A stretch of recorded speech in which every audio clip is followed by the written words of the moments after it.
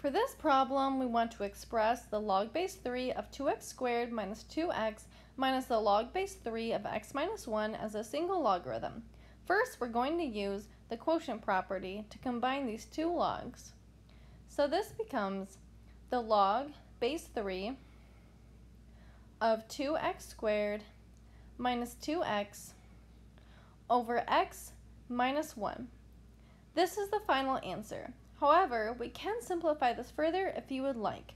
In the numerator, the 2x can be factored out. So this is equal to the log base 3 of 2x times x minus 1 over x minus 1. Here the x minus 1 cancels out, and we're left with the log base 3 of 2x. This is an additional answer.